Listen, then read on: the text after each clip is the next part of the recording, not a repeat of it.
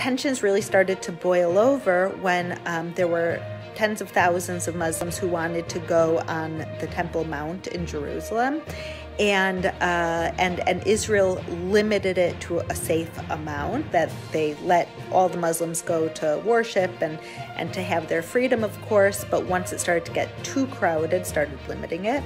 And we don't know if it was planned beforehand or in response. A lot of people say it was planned beforehand, that on the Temple Mount they had huge rocks, and all the Muslim extremists on the Temple Mount had huge rocks that they started throwing at the Israeli police and started attacking the Israeli police. And then they would run into the Al-Aqsa Mosque. They would run into the Temple Mount. Now, after the Israeli police were attacked by so many people in such a violent way and then ran into the Al-Aqsa Mosque, the terrorists, the Israeli police went into the Al-Aqsa Mosque in order to arrest the terrorists.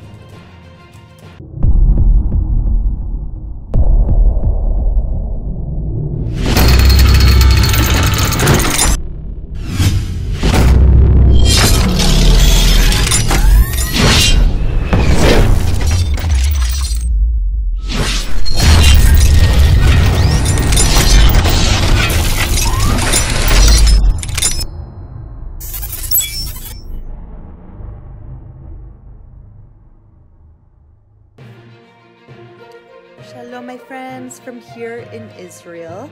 The situation here is very difficult, and I wanted to give you a little bit of an update on what's happening in Israel, how this started, what's happening right now, and what the fellowship's response is. So I'm going to tell you from the beginning that at any moment I might have to run to a bomb shelter if the code red siren sounds.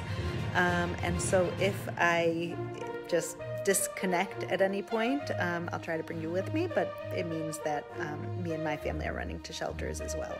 So this is right now, in the past hour, there have been hundreds of rockets launched at Tel Aviv and even north of Tel Aviv, places like Ra'anana, Herzliya. Now, this might sound to you like there's been so many rockets going on, but for some reason, we've kind of gotten used to having rockets launched at places like Sderot and even Ashkelon, which are in southern Israel, on the border with the Hamas-ruled terror organization in the Gaza Strip. But I don't remember ever, I don't think there's ever been this many rockets launched at central Israel, which are metropolitan, international cities where all of the countries have their embassy, and that is kind of a red line of once you strike there, that's really war. And so there's a feeling now in Israel. Israel has had a lot of different conflicts where we've had thousands even of rockets sometimes launched at southern Israel cities, but Hamas and the terrorists have not achieved or have the courage or had the horror or had the pure evil to launch so many rockets. Right now we're having hundreds of rockets launched at central Israel. It's, I think, the second time maybe in history that the Ben Gurion airport is closed down. Right now there's no air traffic in Israel. All airplanes have been redirected to Cyprus because the airspace over Ben Gurion airport is is so dangerous. I'm getting text messages from all of our staff and my friends in Tel Aviv and Central Israel that are all saying it's not stopping. There are just hundreds of rockets flying over Tel Aviv and Central Israel, the center of Israel. So Ben Gurion is closed for takeoff and landing, and there are new updates literally as we're speaking, because as we're speaking there are hundreds of rockets flying over Tel Aviv and Israel. We know that there are casualties. We know that there was a bus that was hit in a suburb of Tel Aviv. We think that everyone was evacuated from the bus, but we know that people were wounded from shrapnel, and there might still be people on the bus. There were several direct hits across central Israel. And right now, almost half of the country of Israel is in their bomb shelters with rockets flying overhead, with the rest of Israel really on standby, staying close to bomb shelters. My children right now are watching a movie in the bomb shelter, and I am and I'm here with you, where I actually have service. I wanted to update you on what's happening. Now, we are in the final days of the Muslim holy month of Ramadan. It's where they fast all day and then eat what's called an iftar meal at night.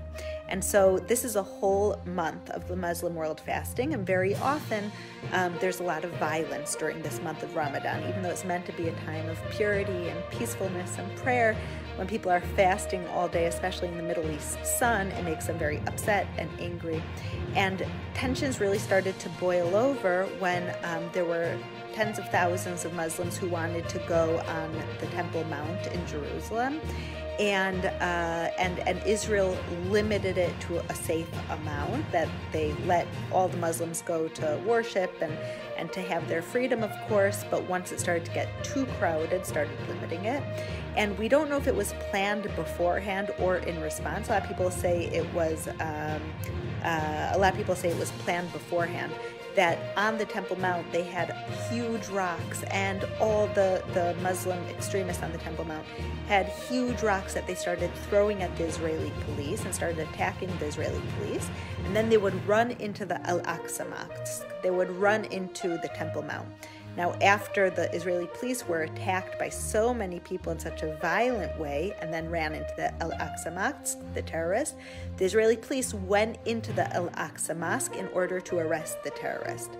Now, what happened was all the terrorist leaders of the world, from Iran to Hamas and Gaza Strip, said, "Oh my gosh, the Israeli police are going into the Al-Aqsa Mosque and desecrating it." Now, if something's holy to people, they don't usually throw rocks from there and firecrackers at people and do all the violence from there and destroy it. But it was no longer holy to these people. It was a hiding place for terrorists. But once the Israelis, the police, went in to arrest these terrorists, that's when everything kind of got out of control. There were tons of protests across Jerusalem that the Israeli police should not go into the mosque, and lots of different protests against this, while the Israeli police were still being attacked. Now, Hamas and the PA, the Palestinian Authority, and the Islamic Jihad, all the different kind of ruling parties for the Muslims and the Palestinians here in this area, they were going to have elections, and elections were called off. And this now is Hamas's way to gain popularity amongst the extremists by Hamas launching rockets at Jerusalem, at Tel Aviv. Suddenly it puts them on the map. What does that mean? That suddenly all the extremists are standing with Hamas. If they're launching rockets, it means that they're taking a stand against evil Israel. Hamas has launched over 1,000 rockets in the past day at Israeli civilian cities, while Israel is responding by targeting terrorists. They're targeting those people who are launching rockets. They're called rocket cells. That rocket launching cells, Israel goes and kills people right before they're about to launch rockets. They also killed 3 of the commanders of the rocket cell. And so what that means is, instead of just randomly bombing the Gaza Strip, Israel's going, finding the terrorists, and specifically taking the terrorists out. Now, where is this going to go? Nobody knows. There has never been a time where so many rockets have rained down on central Israel and Tel Aviv. As you know, Israel also doesn't have a stable government right now. We're in the middle of the second attempt at a formation of a government. But in the meanwhile, Bibi Netanyahu and Gantz are both in power, both as Prime Minister and Defense Minister. And it seems like they're working together to make sure priority that Israel is safe from the rocket attacks and that Hamas terrorists are taken care of in whatever way they decide. Right now, I still wouldn't call this that we're at war. We're in conflict. And I pray at any moment a ceasefire could happen. But the more rockets that are launched at Tel Aviv and central Israel, the more unlikely a ceasefire is. And so right now, the feeling in Israel is we are about to go to war. And what war means is ground troops. And what war means is weeks of rockets on Israel. I think one of the biggest fears is that Hezbollah in up north will get involved in this, and that Hezbollah in Lebanon, in northern Israel, has even more advanced rockets, and some even say hundreds of thousands of them, to reach every single place in Israel, and direct missiles. Hamas, we don't believe they have missiles that they could direct. They have long-range missiles, but not missiles that they could direct. Hezbollah, on the other hand, in Lebanon, and both Hezbollah and Hamas are both being controlled by Iran, and Hezbollah in Lebanon does have direct missiles where they could launch them to anywhere. Now, what's the fellowship's response? First of all, the International Fellowship of Christians and Jews is one of the largest sponsors of security in Israel, that we've built over 5,500 bomb shelters, and every single one of them are open right now. And there are people in every single one of them. And what that means is that there are tens of thousands of Israelis sitting in bomb shelters and looking at the sign that says, "Donated with love by Christians around the world." And just that alone is so encouraging, as we have so many people against us and saying that Israel's bad and can't defend herself. Suddenly, all these Israelis know Christians around the world stand with them. So tomorrow, we're actually placing 20 more bomb shelters.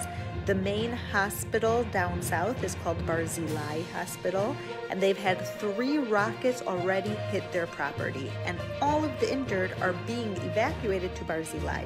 So we're working with Barzilai to place bomb shelters in the parking lot all over the places that are most vulnerable. We're going to the bomb shelters and bringing everything that the people need. Food, water, medicine. We're working with the local municipalities to identify what those needs are, whether it's diapers for babies or formula or whatever it is in those public shelters. Also, for all the people whose homes have been hit, there's a lot of bureaucracy in order to get aid, somewhere to sleep, basic needs for the day.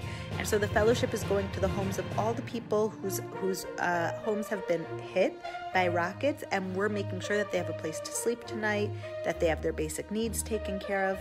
And of course, we have trauma centers. See, one of the problems is that people in Israel, a lot of people are suffering from trauma. On one side, there's people who are physically injured, and they're being evacuated to the hospital. And on the other hand, there's so many people who are being who are in shock. And so, in order not to overwhelm the hospitals with the hundreds of people who need to be treated for shock, the fellowship has sponsored trauma centers in each of the cities, that many of them are protected from rockets as well. So people who are in shock could go and be treated in these trauma centers and not need to overwhelm the hospitals and medical teams. And so for now, I'm going to end this. I'm going to go and take care of my children and my family and make sure everyone's safe and get ready for whatever the night holds. But I'll continue to update you, continue to check in, continue to pray for the peace of Jerusalem. I already see that we have so many trolls here already trying to spread fake news all over. What we know is the old saying that has been true for over 70 years since Israel's establishment. If Israel's enemies would put down their arms, there would be peace. if Israel would put down our arms, there would be no more Israel. And so just wanted you to remember that no matter what you see all over the world on the media, Israel wants peace. Israel wants security. Israel isn't just bombing the Gaza Strip and killing random people. Israel is targeting terrorists, and so that the rocket attacks on Israel stops. So many children in the Gaza Strip have already been killed because they were part of the rocket crews. Their parents are sending them to launch rockets at Israel so that when Israel targets the people who are launching rockets, Hamas could say, oh, Israel killed children. And so I just want you to keep Israel in your prayers. I'm getting messages as we speak that there are tanks heading down to Gaza. Tanks are a sign of a ground incursion, and ground incursion is a sign of war. And so war is not good for anyone. War is something we try to avoid at all costs. Israel has lived side by side with Hamas-ruled because we don't want war. But we will protect the people of Israel. We will not allow anyone to have Israel under fire, to be targeting civilians, to be killing civilians. Israel can't allow that. So join me in prayer. The guardian of Israel neither slumbers nor sleeps. Hine lo yanum velo yishan shomer Yisrael. And thank you, each one of you, for being our voice on the ground. Let the world know what's happening in Israel. Let the world know the truth. Counter all the lies with truth, and just spread us under your wings, Lord, and protect us from anything that may come. Let us only know peace. Od yavo shalom aleichem. May we know the day of peace.